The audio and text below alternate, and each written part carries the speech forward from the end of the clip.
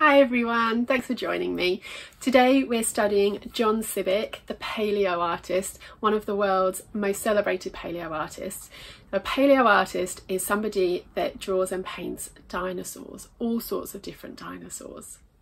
But he doesn't just do dinosaurs, he does mythology, so ancient stories, really important stories. He does fantasy art and he does natural history as well, so things like animals from today, from the modern day, and also from a long time ago, perhaps animals that aren't even around anymore. He even has a dinosaur named after him, the Ludodactylus sibbicki. It's like a bird with really long wings and claws at the end of the wings and a really long sharp beak. He creates scientifically accurate representations of dinosaurs, and the way that he does that is to look at the fossils of the dinosaur, and then he speaks to a specialist of a particular dinosaur to find out about things like how it moves and the different muscles and the way that it looks.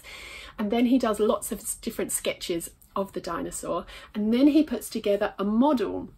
So this could be with like papier mâché, it could be with clay, and he would put together a model and he would paint it, and then he would shine a light on it so that he could see where all the shadows were on the muscles and things like that, and then he was able to draw it from that. He's illustrated lots of books as well. So you might have heard of My Favourite Dinosaur, the kids' dinosaur book. Well, he illustrated that one. But he's done all sorts of books, magazines, he's exhibited in museums, in galleries, and he's even been in the Natural History Museum in London. All right, let's get started. You're going to need your watercolour pencils if you're using them, but feel free to use something else if you would like. And you're going to need water, paintbrush, some tissue, a pencil and an eraser, and of course your paper or your surface. Okay, so first of all we're just going to find roughly the middle of our paper. Just push you back a little bit there. So roughly the middle of our paper. And then we're going to take a nice big hop up. So I'm quite near the top of my paper here, and this is where I'm going to do the eye. So I want it quite close to the top, but not all the way at the top. Okay, and it's there that I'm going to do a V shape that's fallen on its side. There's my V shape. All right, and then let's close this shape with a curve. So we're just going to do a curve from one side of our V all the way to the other side of the V. So I'll just put that in. And then inside there we're going to do a little circle, and that's going to be where his eye is looking. So we've started to do the eye now. Okay, now at the top of my line here in the top corner there, I'm just going to extend that line a little bit, so I'm going to just come out here a little bit further, and then on this side we're going to come up in a curve here. So I'm going to touch the corner of his eye and I'm going to come up in a curve like this, and then I'm going to touch this corner of the eye and I'm going to do a line coming out here as well. And then underneath his eye I'm just going to do like a little wibbly wobbly line underneath there. Alright, where we've got this curve here, I'm just going to hop up just a little bit. I'm going to start doing the top of the head along here. So where I've got that, I'm just going to hop up a little bit and I'm going to start my line. So I've started to do it on an angle here. And I'm going to touch the line that I've just done and I'm going to wibble wobble my way down a little bit. Okay, I'm going to touch one of my wibble wobbles, and it doesn't matter where. I'm going to touch the one up here. And I'm going to do a curve coming down here like this. It doesn't matter how your curve is, perhaps it's not as long as that one. It doesn't matter. And then I'm going to touch the curve, anywhere on the curve, again it doesn't matter. And we're going to take that line right off the end of our page, all the way. Okay, let's finish this line off here. So we're going to come into the top of the nose here. So I'm going to touch that line and we're going to dip down. It's going to be like a slide. So I'm going to go wee down my slide. And when I've got to the bottom of my slide, I'm going to go back up my slide.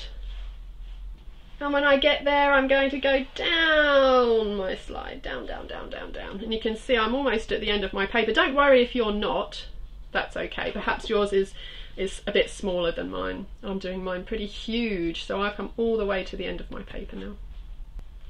All right, we're going to touch our line here and we're going to wibble wobble our way back, all the way back near his eye. So if I had a ruler, and I went down, then I would make sure that I was somewhere close to his eye. If I had that ruler and I drew a line down, I'd want to make sure that I came all the way back here, somewhere around back here. So let's touch his nose here. We're going to come around and we're going to wibble wobble, wibble wobble, wibble wobble, and you can see I've come past his eye. So I'm going to touch this line here. Okay, I'm not going to touch it all the way at the corner. I'm going to touch it a little bit in, so about there. I'm going to touch it there, and I'm going to come round on a nice big curve like this. And this, however big your curve is how much his mouth is open. So if you don't want his mouth to be open very much, then you're going to do it smaller. You'll do a little baby curve. But if you want his mouth open really wide like mine, then you're going to do it a really big curve. And when we get there, we're going to try to follow the wibble wobbles that we've got here. We're going to try to follow them. Okay, it can be a little bit tricky, but we're going to give it a go. We're just going to try, we're going to see what happens. Do a wibble wobble there, and a wibble wobble there, and we'll come down there. So we're just going to try to get some wibble wobbles in. And when we get to the end here, and we want to make sure that these are kind of almost in line, we don't want this to be really, really short and this to be really, really long. I want them to be almost in line, these two. When we get there, we're going to come around down here, and then we're going to come back again. So we're going to come back, and then we're going to start to go into the jaw. So I just did a wibble wobble just there, and then we're going to come around into a big jaw. I'm going to touch that line, and we're going to go round, round, round, nice big jaw. And then we're going to touch the jaw, and we're going to take it straight off the end of our page again like we did before. I'm going to touch around about there. Anywhere on your jaw is fine, doesn't matter. And then just go straight off the page. Okay, we're going to do some work on the inside of the mouth now. So I'm going to touch one of my wibble wobbles up here, so quite close to the corner, quite close. And we're going to do a line coming down here. Okay, so I'm going to touch that, and I'm going to do a curve coming down and touching down here. And then we get to do my favourite bit, which is the tongue. So you could do this tongue in lots of different ways. You could have it kind of really long and coming out here. You could have saliva coming off of it. You can make it look really gruesome and horrible. So I'm going to touch this curve that I've just done, okay, and I'm going to do the tongue. I'm going to do it sort of fairly, I'm not going to be so gruesome with my tongue. So I'm just doing a curved line coming out here, but if you want it really gruesome, then you're going to bring your curve sort of out here. So my tongue's going to be resting sort of more in here, but if you want it coming right out, then you'll do it out here.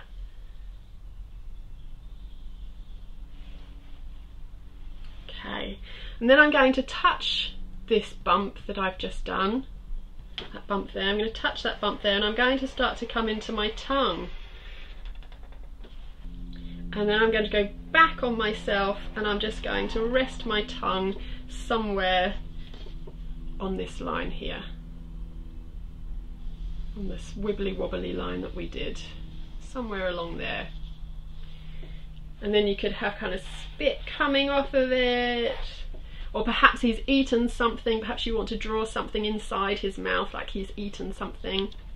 Alright, so we're going to put in the back of the teeth now. So we'll start with the one up here. Oh, actually we need to put the nose in. Let's put the nose in next. So I'm just going to do a line, and the line is going to be however big the nostril is up here.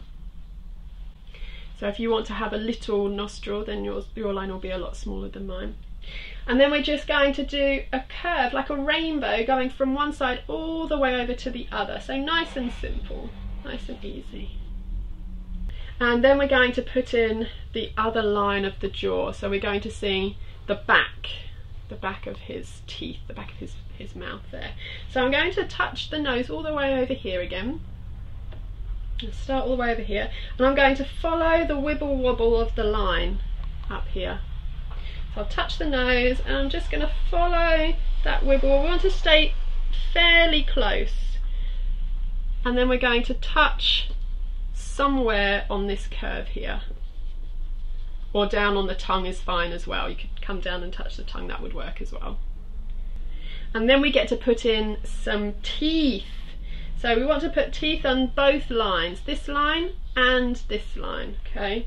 So teeth nice and long if he's really gruesome, but if you want him to be more cute, then you'll do probably little teeth. And you can put in as many as you like. Just keep on going until you're done. Perhaps they're really close together. I'm making mine get smaller and smaller as I come back towards this bit here, towards his face. They get smaller and smaller. Nice and long at this part here. Okay, and then we're going to do the same for down here as well, and then we're going to put in the back of his mouth here. But we'll do the teeth first on this one. So I'm going to start nice and small on this side over here, and then they're going to start to get longer and longer, and do them as long as you like. Okay, we're going to put in the back of the mouth here then. So now I'm going to come all the way to the end of his mouth here, but I've got a tooth in the way, so I might have to touch a tooth instead, but it's going to be the very, very last tooth that he's got. And I'm just going to do a line that can't actually, let's have a look at what I've got. Yeah, I'm just going to do a line that comes around and probably touches the tongue. You've probably got your tongue in a similar place to where I've got mine, so you're just going to come around and touch the tongue here. And then we're going to put the teeth on that part as well, adding as many as you like. But we're going to make these a little bit more realistic, these ones here. So the ones we've just done, I've managed to fit in 3. The ones we've just done, what we're going to do is we're going to do a little curve underneath each one. So if I just do it, and then you can see what I mean. So I'm doing a curve under that one, a curve under that one, and a curve under that one. We want them to be a little bit more realistic, because on this side we can actually see right inside the mouth, so we want to have those a little bit more realistic. And then it will be the same with the bottom row on these ones as well. Okay, you don't have to do this if you don't want to, but I'm just going to add little curves on top of each one, but just the ones on the bottom row of his mouth. So curve to each one. Okay, we're going to put in just a couple of muscles, just a couple of lines. I'm going to touch the jaw over here, it doesn't matter where, and we're just going to do a line on an angle coming up towards the end of the page there. And then the same for this line up here as well. Just going to do one going off towards the end of the page over there too. And now I'm going to put a muscle in around his nose here. So I'm just going to do a bump along his nose. I will add some colour then. So we're going to need to find, the first thing is to find quite a dark green. So let me just grab my pencils here and have a look at what I've got so I can show you. So it'll be something like this one. If you're using Arteza like me, then I'm using the moss colour. Is this one okay? Can you hold it down? Yeah, that looks fine. Yeah, just any dark green would be great. So I've got the moss if you're using Arteza like me. And we're going to do this dark colour, we're going to put it all over our line. So every pencil line you have, apart from the teeth and the tongue, we're going to put it all over. Actually, sorry, we're just going to do the top with the dark green. Okay, so when I add my colour, I'm adding it nice and thick. I call it chunky monkey. So when I do it, I'm not adding a thin line of colour like this. I want it nice and wide, so super chunky monkey. And you don't need to press very hard when you do this. And so if your hands are starting to hurt, then just loosen your grip, because you don't need to press really hard. It can be quite light. But we just want it nice and chunky. all the way along, because we're going to be turning it to paint later, but we can only turn it to paint if you've got plenty of pencil on there. If you don't have much pencil, then you're not going to have much paint, which would be a shame.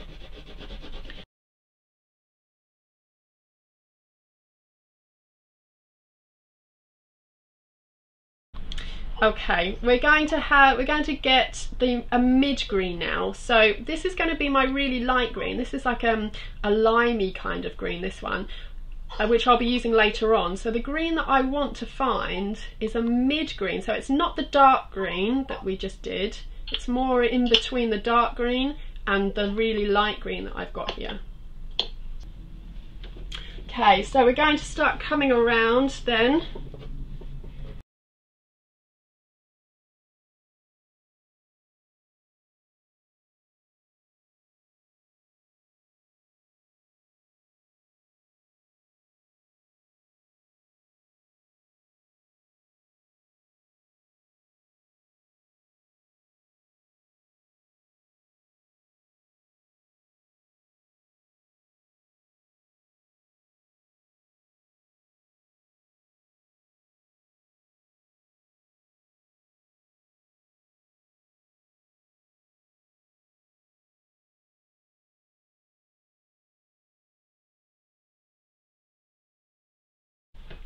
But if you've done that, we're then going to find a really light green, which if you're using Arteza, then it's the pear.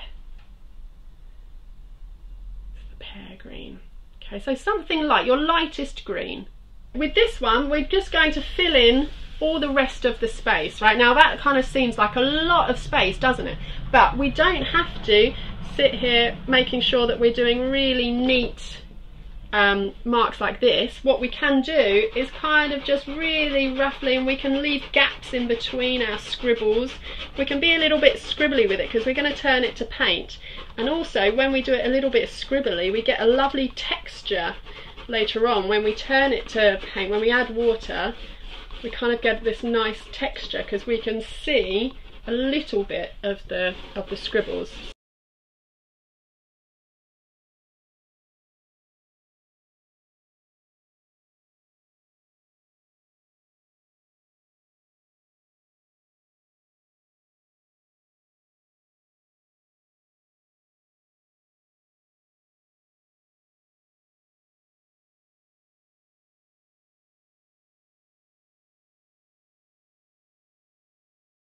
We're just going to add some detail. So I'm going to be doing the detail up here. So I've gone back to the green that I've got up here, which if you're using Arteza pencils, it's the moss. Okay, so I've gone back to the green, but you might want to use a different green, and that's fine.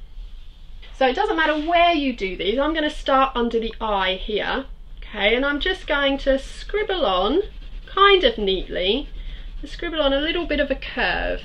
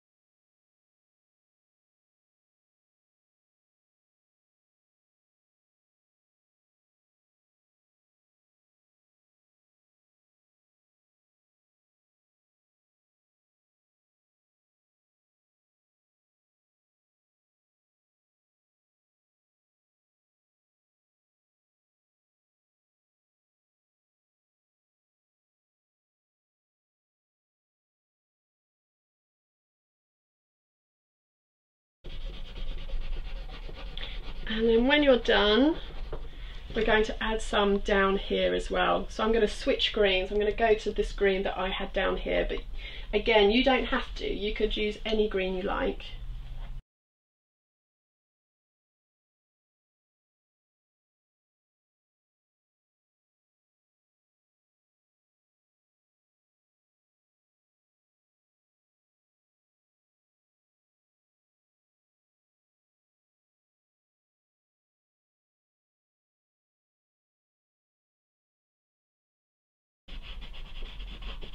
one on his neck there.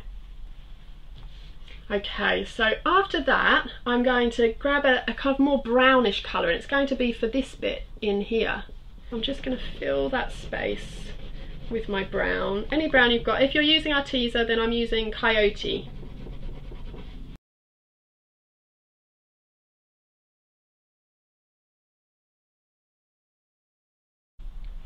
Okay, when you're done, don't worry if you're not, that's okay, just keep going for when you are done to grab the grey next. Okay, any grey that you've got. If you're using Arteza, I'm using Elephant Grey. And we're going to do the tongue. Okay, if you don't want the tongue to be grey, if you want it to be any other colour, pink, red, whatever, then absolutely go for that. I'm going to do it grey. But it's fine if you don't want to, so don't feel like you have to if you don't want to. But when you're ready, I'm just going to get some colour just around the edges, okay, because I want to create lots of tone for later on. When we add water, we're going to create tone.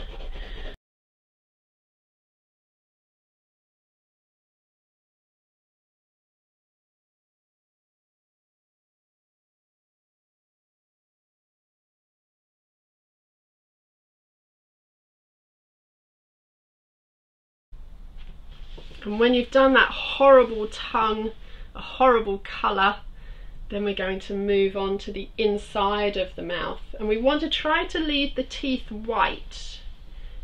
We want to try to leave that. We don't want to try to get that. So I'm going to move on to a light brown, something nice and light. And so I'm just going to do the inside of the mouth, nice and light. So you might not be able to see it very well on the camera, hopefully you can. Do it nice and light. I'm just making sure that I go around my teeth. I want to keep those nice and white.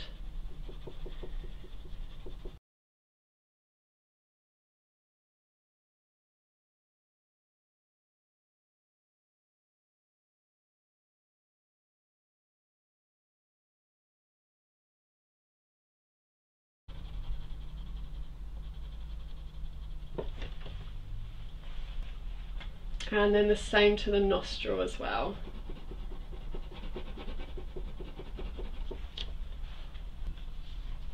And then it's time to grab a paintbrush. Now I've got huge paper, so I'm going to use a huge paintbrush like this. Otherwise I'll be here all day painting my dinosaur with a little paintbrush. So when we add the water to the colour, we're going to be activating it. So it's a little bit like a magic trick. We're going to be turning it to paint. So I'm going to get my paintbrush nice and watery, really watery, so it's nice and dripping wet.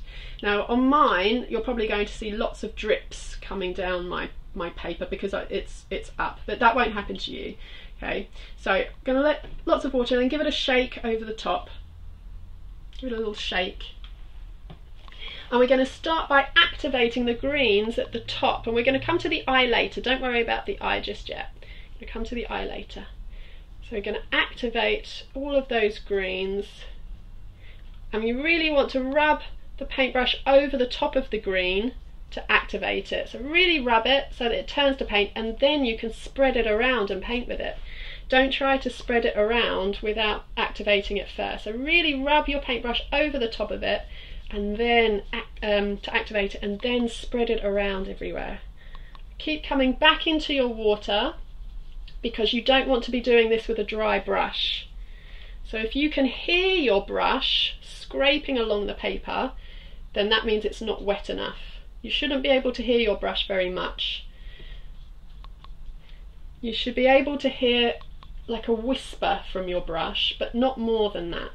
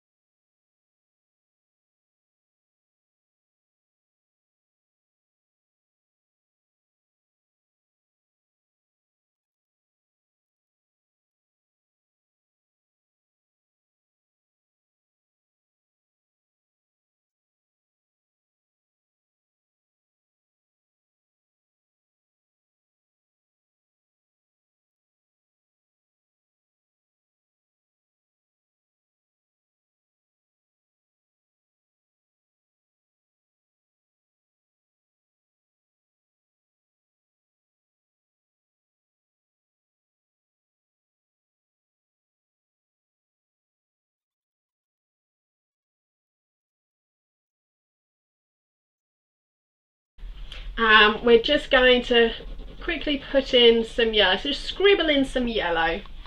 Not much, you don't have to go to the edges, it doesn't have to be very neat, you can just scribble in some yellow. And then we're going to start to do the rest of the dinosaur, so inside the mouth and the nostril, and then we're going to come to the eye later on. Actually, let's put the eye in now, actually, so that it's dry for later on. So I'm just going to go over that yellow, and then when you're ready, we're going to start putting in the brown, this part of the mouth, this dark brown along here.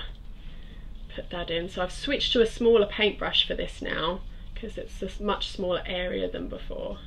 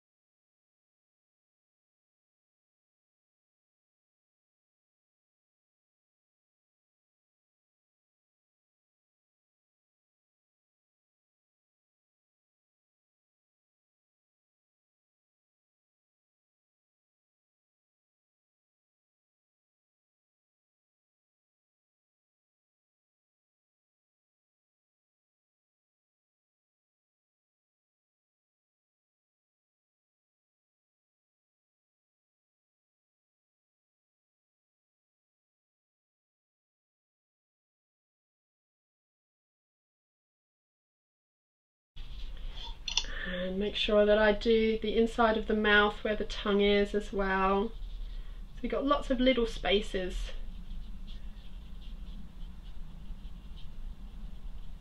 Nice and neat. Nice and soft with your paintbrush. We don't want to press hard on the paper with the paintbrush. It should be very, very soft, very delicate. Like you're stroking a puppy or a kitten. You wouldn't stroke them really rough. And it's the same with the paintbrush. You want it to be really soft on the paper so that it glides over the paper.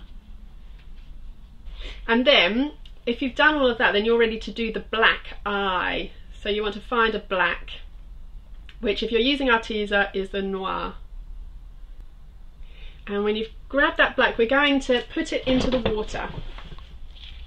So I've got my water, I'm just going to dip the tip where the colour is, right at the end there. I'm just going to dip that into my water. And then I'm going to do that little circle inside the eye. That little circle there. So when you've done the black, I'm going to switch over to a grey. Any grey that you have. And we're going to dip that into the water. And we're going to do some spots on his tongue. So, if you've done a different tongue, so some of you have done a red tongue, haven't you? So you might want to use a different colour, perhaps purple spots on a red tongue. I'm just going to add some little spots. It's all different sizes, some larger, some smaller, and some not even circles, kind of like odd circular shapes, like squashed circles. And you can even add in some detail if you've done some spit coming out here, done some saliva, you can fill that in with the wet pencil as well. And then you can also use the grey for a little bit of detail on the teeth. So you might want to add grey, little grey lines to the teeth there, not very much, just some little dots on the teeth there, some little lines. I keep going back into the water after each tooth because the pencil dries out so quickly. So you could add this to a few of the teeth or all of the teeth, however many you want.